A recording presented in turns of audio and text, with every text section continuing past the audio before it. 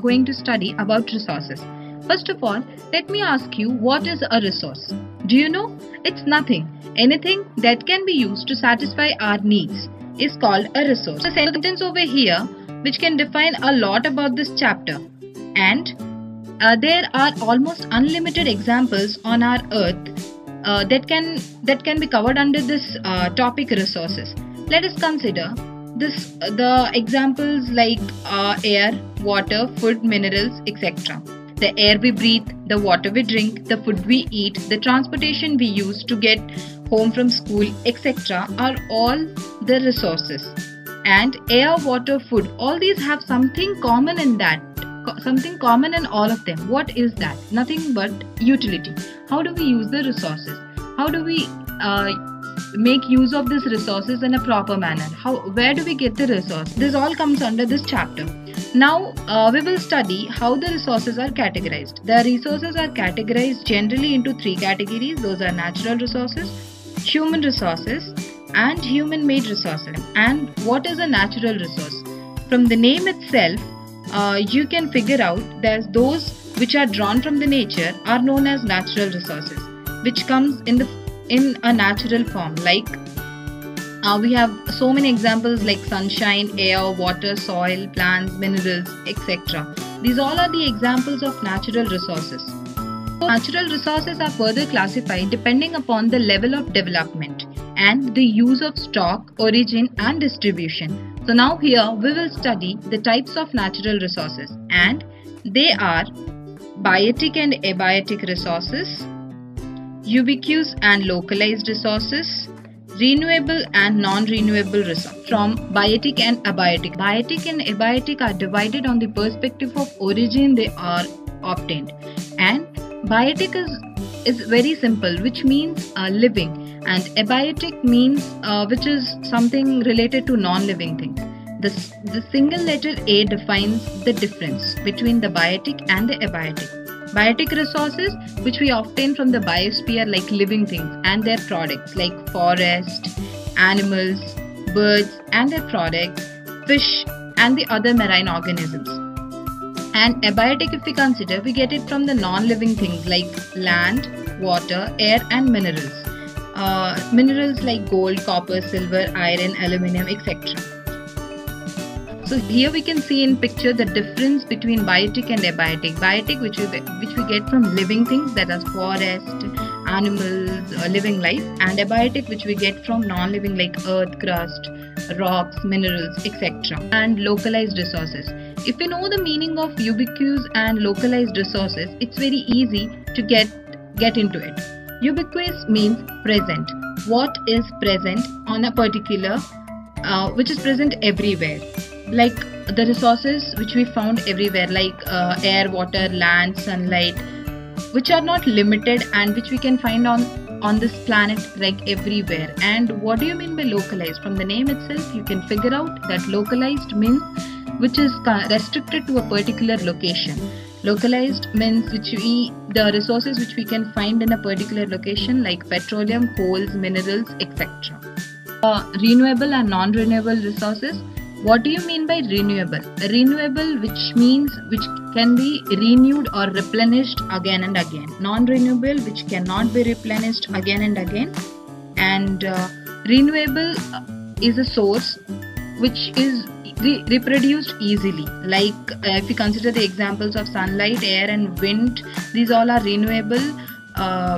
Even water is a renewable resource, because we have abundant, we don't have a scarcity of water. We have a lot of water in our planet Earth. And non-renewable resources are like minerals and fossils, which take years to get renewed or get replenished again. And we should keep in mind that we should use the non-renewable resources very, very carefully and judicially, so that we can save it for our future generation also. And they are very tough to renew because it takes a lot of years to get replenished. So now we are going to study human resources. What do you mean by human resources? Human resources is nothing but the resources which comes from humans, ourselves. We ourselves are the resources. We educate people and we spread the information among the people so that so that we can get the development of a country, and educated and skilled people help in the development of the country, and it is the greatest and most important resources of any country, because that is the reason why some of the countries are ahead, because of their human resource development. And because of the human beings, because the ability to transform physical material into valuable resources, we use human resources, we educate and we develop new kind of resources. Now we are going to study human made resources. What do you understand by the term human made resources?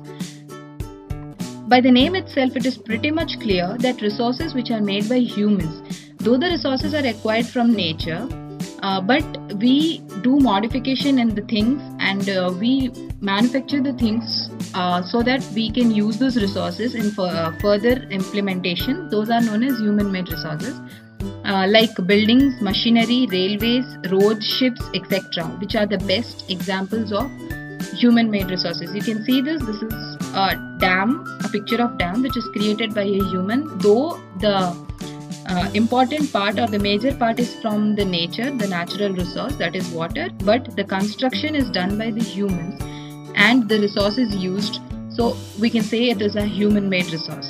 Various types of resources. Let us move on to the conservation of resources. So now what do you understand when I call conservation, or when I say conservation of resources? It is just using the resources carefully. And how do we protect resources and conserve them? By giving them the time to get renewed is called the resource conservation. It is a planned usage of natural resources. Should we realize that if all life supporting resources are indiscriminately used, then our very existence on the earth would be in danger. Balancing the needs to use resources and also conserve them for the future needs. And the steps for conserving are recycling and reusing. By recycling and reusing, we can conserve the nature, we can conserve the resources. In order to protect, we need to use renewable resources, conserve the diversity, less cutting of trees, and also preserving of soil erosion. These all comes under how do we conserve the environment, or the ways of conservation of resources. Like, we can conserve the resource in the form of energy conservation, decreasing the quantity of energy used by human resources. For example, when we are not there in our homes or schools or colleges, we can switch off the lights and fans. And water conservation by reducing the use of fresh water. Like, for example, if somewhere the tap is leaking or someone opened the tap and went off, so we can conserve by closing the tap. And soil conservation, which is very important, and preserving the soil being eroded from Earth's surface. We need to take steps to control this situation for all life forms, improving the quality of human beings. And the practice of 3 R's, as I already discussed, reduce, reuse and recycle, must be followed at all levels in order to save and extend the availability of resources.